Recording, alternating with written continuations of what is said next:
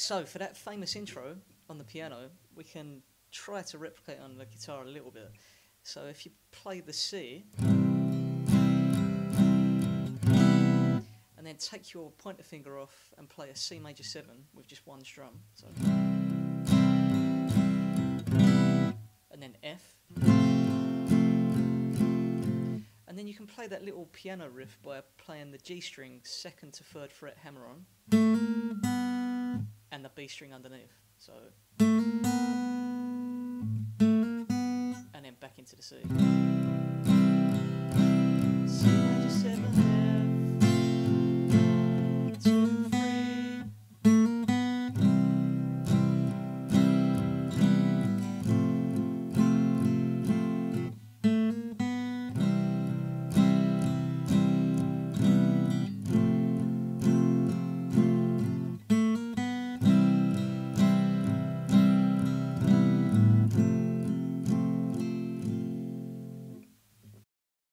Okay, so for the verses, we're playing those same intro chords, so C, C major 7 and F, and we're going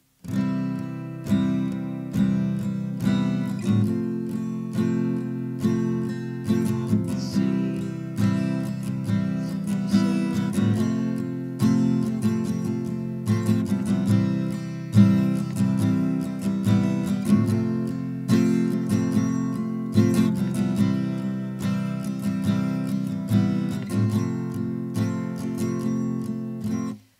into the bridge part, so we do an F, and then an A minor with an E on the bass.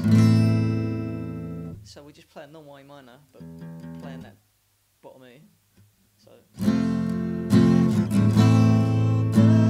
and then D minor 7,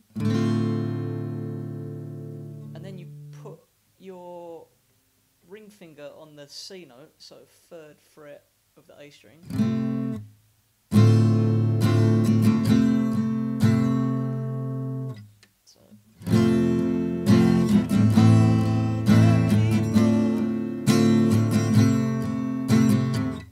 Go into a G, and you can play an open G, but I like to play the bar chord to get the piano notes.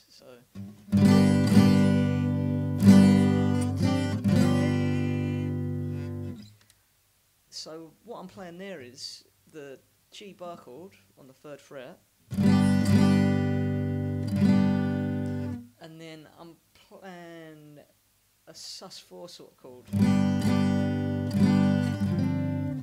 So put your pinky finger on the 5th fret of the G string, and then play a normal G7 bar chord.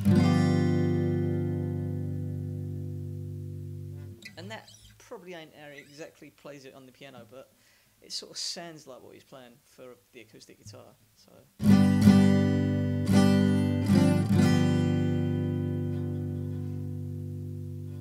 And then you're back into the verse part.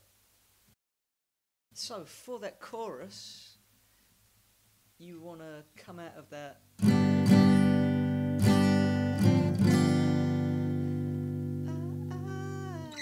and then you go to an F, you C to a G, and then C. And then this part, it does like a load of quick changes. And you can play it simply, so you can play... So you can just do C and then an E7.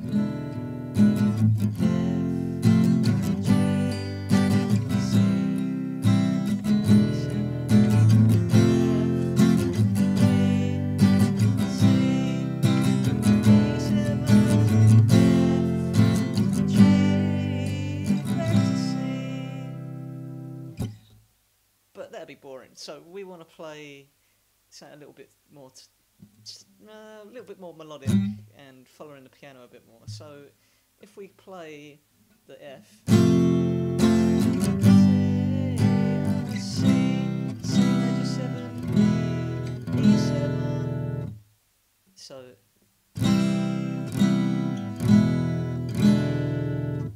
that's C major 7, E7, F, G, C major